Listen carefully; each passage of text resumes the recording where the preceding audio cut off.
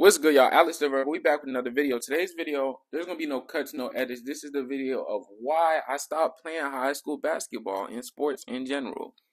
Now, to start this whole video off, I want to say that one, I thank you and I appreciate all y'all taking the time to listen to me. Because like at this point, the reason why I make these type of videos uncut is because it's like we family at this point. Like y'all my gang. I'm starting to like gain a fan base. Y'all my day one. So I try to be completely honest. I feel like a lot of people, they make these videos and just be trying to cap, but like whatever, just for views. Like niggas be trying to get sympathy views. That's the real thing, is sympathy views. Like, you ever seen those videos where they're like my mom did this to me or my dad did this to me? And I'm not saying they're not being honest, but I feel like a lot of people just want sympathy views. You know what I'm saying? So, you know what I'm saying? This video, it starts out with, I was about in like the 6th, 7th grade, and I wanted to play basketball for my middle school. It was called the Bose Middle School, but I broke my arm because I got in a terrible car accident. So I had to wait again until 8th grade year. 8th grade year, I tried out, and I wouldn't say I did terrible, but I didn't do that good. And at the time, I couldn't see that because it's like, you know what I'm saying? When you're like, when you give your all to something and it doesn't work out, it kind of makes you feel like you're not good enough, because you're like, you mean to tell me I gave every last bit of myself into something and just for me to not even be good enough? Like, it makes you feel like you're not good enough as a person. You get what I'm saying? And that year, 8th grade year, I got introduced to what I like to call nepotism. Nepotism is whenever people in higher powers only allow other people that are either related to them or descended from them get in positions with them, like pretty much gatekeepers. I realized that, like, plus, you know, I lived in a city called Somerville, and Somerville's a really preppy white school. So, you know what I'm saying? Like, the only certain, if your dad's not a principal, or if your dad doesn't know the coach, like a friend of the coach, or if you're not that good, you're probably not gonna make the team regardless. You know what I'm saying? You can't just be like just good enough. You have to be, you know what I'm saying? And that was a harsh truth, you know what I'm saying? But at the same time, I don't think I was skilled enough to make the team yet either. 9th grade year comes around. Man, I'm grinding. I'm doing the drills online. I'm doing the cone drills. I'm a point guard at this point. I mind you, this is my like 1st to 2nd year taking basketball serious. And this is when I started playing alone. Like, I just put in my headphones, listen to my drills, and I would just practice for 2 hours, 3 hours a day. I was good enough this year, 9th grade year, but I got injured. I got injured during tryouts 9th grade year by somebody on the team that was already going to make the team, because they played baseball, and the basketball coach at my new high school, Somerville High School, a really preppy, shady high school. The basketball coach was an old baseball coach, and the guy who injured me played baseball, so he was going to make the basketball team. Not saying he didn't deserve to make the team, but that like gave him, like, he already had an advantage over everybody else. You see what I'm saying? He injured me. He landed on I blew past this nigga. I did it in between the legs, and I blew past this man, right? I went for the layup. He jumped on the back of my leg, and I felt something pull. And my whole, like, IT band in my leg. For all you don't know, your IT band, like, runs up your leg. And most people would think it's, like, either your kneecap, or think it's, you know what I'm saying, the tendons in between. But it's, like, this long, stretchy band, like a ligament, right? I didn't tear it, but I strained it a little bit. And I was injured really bad where my knee was just messed up. I couldn't play for too long. And I remember I got put on the spot at the end of the trials, because anybody who had the potential to make the team but was about to get cut, they had to play this last game where pretty much it was your last game, where, you know, in 2K, it's like go big or go home, take the last shot. If you make it, you're going to the finals. If you miss it, you're going home. It was like on something like that, go big or go home. And I was injured, but mind you, I was nervous. And to be honest, everybody at tryouts, like the coaches, they're like nice to the people they knew, and they were mean to the people like us that they didn't know. So, nigga, I didn't say nothing. I just started playing in the game, and I was just running back and forth the court most of the time. I couldn't do much. I was nervous, and my knee like was about to give out. Like, I remember I made first cuts, but second cuts, my knee just wasn't. I couldn't, like, I was trying to do the in between the legs drills, and my knee would just shut off randomly. Like, I would just fall, like bust my ass trying to do a dribble, because my knee would just give out randomly. And you know what I'm saying? I was like so amped up, like my hands was shaking during trials, because I had so much adrenaline rushing through me to try to stop myself from feeling my knee. But I'm like, one of their players that already was gonna make the team messed me up. So 10th grade year comes by. I grinded the whole 9th grade year, and I cried every time I got cut from the team. I cried 10th grade year came. I grinded my ass off. Like I worked so hard. That's why like y'all see how I post every day. This is literally gonna be my second video of today that I'm posting today. Like I grind whatever I want. I grind, and I don't stop until I get it. I grinded. 10th grade year. Literally, my only goal was to make the team. That was my biggest dream at the time, was to make the high school basketball team. And 10th grade year comes around. I'm grinding. I'm doing me. I'm grinding. I'm doing me. Y'all, I make first cuts, second cuts. Tell me why second cuts come and I get injured again. I roll my ankle this time. Now, I don't know about y'all, but when you roll your ankle, it never fully heals back to 100%. So if you roll it one time, the probability of it rolling again opens up a little bit more. So, and I've rolled this ankle that I rolled like 10 plus times, bro. Like I used to roll it 2 times a year. I rolled my ankle. I don't know if it was anybody's fault, if it was just me. I think I just landed wrong and I rolled it probably. But they let me sit out for one practice because they remembered me from last year. So they let me sit out for one of the days of tryouts because I already proved myself the first and second day. Because first and second day, I was dunking in warm-ups. I was getting blocks. I was getting lays. I was pulling threes. I was dribbling the rock. I was just, you know what I'm saying? Like because I grinded. Like I worked for it so hard. So you could see that like I was way better than the average in the gym. Like I was for sure above average in the gym, and it helped that, you know, I'm like 6 foot, 6'1" at the time, right? This is 10th grade year. So they let me sit out one day, then the next day I come, and I'll say this. Since my ankle was messed up, but I had to wrap my ankle, I didn't play as good as I played the first day on the third day. But I hustled. Like that's something that's always been about me. Is like I just grind. So like in suicides, I'm the first one there and back. You get what I'm saying? Suicides, I'm the first one there and back. You know what I'm saying? Rebound, I'm boxing it out. I'm getting a rebound. You know what I'm saying? Like anytime the coach calls us to come do something, you don't see me walking over to the coach. I'm jogging to the coach minimum. Like I'm always moving. I'm always, what's up? Let's get it. Even I've never been the most skilled on the court, but I've never been the best shooter. I've never been the best dribbler. I may have been one of the highest jumpers on the court sometimes, but like outside of that, I've never stood out completely over skill-wise from anybody else. You know what I'm saying? I've always just been like, I want to say average in all those aspects, but I've always grinded. And I'm tall, of course, but I've always grinded. Like I'm here. When I'm playing defense, I'm here. Like I'm always on you. And I guess the coaches saw that in me, and since I was like the hustler on the team, 10th grade year comes by, I made JV. Nigga, we made it. Turned up. I woke up. I look at the list. Nigga, I'm on that bitch. Nigga, I'm on it. What? AG, who got cut twice. See, most niggas get cut twice and they get cut once and they discouraged. I grinded for 2 years straight to get where I wanted to be, and I finally made it. Bruh.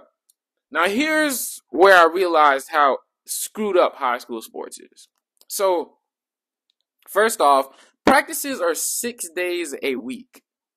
At least at Somerville. Most high schools is 5, but Somerville, once again, it's a preppity. It's like the IMG Academy of like of the Low Country, South Carolina, right? Like they literally recruit players. They do all types of crazy stuff at Somerville. But I make the team, man, and I'm still injured, right? But I have to go to six day practices a week. Bro, when I tell you it was so stressful trying to, like, they don't give you enough time to do anything. They don't give you enough time to socialize. They don't give you enough time to, like, rest. Because, like, I want y'all to think about something. If you got practices 6 days a week, you got practice 2 hours a day. Think about that. So, you're going to go to school from 9 to 4. Now, unless you're waking up at, like, 6, 7 o'clock to practice, then go to school, and you sleep in class, your energy level is going to be off the rip. Because you're going to have to get out of that 6 hour, like that 2 hour practice at like 6, 7 o'clock. So then you're going to have to go and practice for another 2 hours, 7 to 9. Or maybe just an hour, 8, right? Then you have to eat, shower. You don't get to socialize with anybody. The only day you get to socialize is Saturday. And I know a lot of you are probably thinking, well, that's just a grind of hoopers. That's just what we do. Ball is life. That is true, but I want y'all to really think about something. I forgot the statistics, but literally less than 1% of the population makes the NBA. Then literally less than I want to say less than half of high school hoopers even can play college on a deal. Like, bro, I just want y'all to think about all this time we put into like sports. Like, so much of our own life, time, resources, money for it to not pay off. Like, I get it if it may be fun at the time. Like, it is pretty fun sometimes playing sports, like for high school, but it was like, I thought about all the money and time I put into this. I was like, do I even want to do this long term? It's like, because it's like, if I'm going to put this 2 hours a day into this, that equals to like a minimum of 14 hours a week that I'm putting just into this, like this. And it's like, it's not going to pay me in the future, more than likely. I'm 6'2", 6'3". I'm literally like a center damn near on the team. I'm not a guard. Like, I don't, and y'all aren't helping me develop. It's like with high school, with sport team in general, they don't help you develop you as a player. Like, I'll say one of my biggest problems I had too was like uh pre-game and in-game anxiety, because you know what I'm saying. My first ever real team I played for, besides AAU and church league, was a high school team. So I was playing in front of this whole high school team, and my coach, man, his name's Coach Long. He was a dick, bro. Like, I remember I'd be like stressing, and he would just yell. Like, he would just yell, and it's like, see, if you know what type of nigga I am, if you're just gonna sit here and like yell at me, that's either gonna piss me off, or that's just gonna like, it's gonna make me overthink more, because I had a chronic overthinking problem when playing. You know what I'm saying? It's like, enough. A lot of players have that, because if you look at modern day sports today, it's like, you see Mikey Williams, you see Amani Bates, Kevin Durant, Kyrie Irving. Like, you see they hype up all these people, and like half these people in fucking high school, they're like 13 years old, bro, and they're like saying these are the best 13-year-olds. Like, this is the standard of basketball. You have to be this to be good, and it's like, I feel like we all get on the court with certain expectations off the rip for ourselves that we ourselves can't even like fulfill. And yeah, that might be because of TikTok, YouTube, all his life, whatever, you know what I'm saying? But it's like, see, that's a bad thing that can come with the internet, is like, we like comparison. You know, kids, human nature, it's human nature to look at yourself, then look at something else and compare and see the differences and similarities. You know what I'm saying? When you're looking at all these players and you're thinking, wow, I'm nowhere even near them. I must, and these niggas only got 3-4 offers, then how the fuck am I gonna get an offer? What, like, it's like, and I really had to be honest with myself about that. Like, am I gonna get an offer? And even if I do get an offer, is it gonna be to a good school? Probably not. Like, it's gonna be some JUCO or like a D3, D7, D17, like something that, you know what I'm saying? Like, and I realized the harsh truth about sports is that enough people, most people aren't gonna make it. And if we're being completely honest, yeah, you can say that most people aren't gonna make it because like nepotism and favoritism, that always plays a part. So at that point, I'm not saying take that out of the equation, but you already know it's in the equation. So just add that to whatever work you need to put in. You get what I'm saying? Most people don't work hard enough. Like, a lot of people, they say they want to go to NBA. They say they want to be NFL players. They say they want to be YouTubers. They say they want to be UFC fighters. They say they want to be millionaires. But how many people do you know that actually take time outside of the actual work, the actual practice they're at, to actually work for what they want? You get what I'm saying? How many 9-to-5ers do you know actually take that time and that money, instead of buying the new PS5, new Jordans and shit, they actually take that and invest in a Shopify account? Like, they take that and invest in some ebooks. You don't even have to buy books anymore, bro. You can literally go type in PDF book and it'll give you the book. You know, so you don't even have to buy. Most of the stuff, you can learn it on YouTube online. You don't even have to pay money. How many people do you know they use their most valuable asset to actually help better themselves? Because most people use their most valuable asset, if you don't know what it is, it's time, not money. Their most valuable asset to actually like go somewhere in life. You know what I'm saying? Like, to like them same 2-3 hours people use to play the game, 5 hours in all those PS4 parties, grown men and all. Imagine if they use that to like work on a basketball craft, like just focus on like shooting 1,000 jump shots, doing the same dribble move again and again till they master it. You know what I'm saying? Learning how to get into the stock market, like stuff like that. Imagine if they use that same, and I'm not saying you have to just do that and can't live a life, but I feel like there becomes a certain point in time in life where you're obsessed. And that's the times where I've seen the most growth, like even with basketball. But see, in that obsessive growth, I realized it's not worth my time. And I hate to say this, but most high schoolers, basketball isn't like basketball, football, like high school sports, unless you're in like cricket, that jousting, like dueling, fencing, you know what I'm saying? Like those overly saturated sports, most of y'all are wasting y'all time. I get it if y'all like the little high school popularity that comes with it, but all of y'all who have NFL basketball dreams and all that, you're not working hard enough. Because if you was working hard enough, you would almost already be where you want to be at. If you're a senior like me, and you started freshman before that, and you like were working diligently, staying on it, and not wasting your time, you would already almost be where you want to be. So keep working, y'all. Like, that's the biggest thing, you know what I'm saying? And that's why I quit high school basketball. Cause man, I didn't want it. I didn't want it. Most people don't. I didn't want it as bad as I thought I did. I didn't. I wanted to make the team. I like the idea of making a team and being on a team, but actually, like, you know what I'm saying, grinding, all them practices, all them hours, I didn't want that. I never did. And I don't, you know what I'm saying? And I guess it took me to experience it and actually be there for me to see it. So, you know, maybe you watching through the screen, you gotta actually be there, see it, and go through it. But hey, I mean, isn't that what life for at the end of the day? But anyways, look, man, I'm AlexTheVirgo. I just wanted to bring out this quick video to explain to y'all why I quit high school basketball. But anyways, man, if you're new, bro, like and subscribe. We got 1.1K. We just hit it, I believe, yesterday. You know what I'm saying?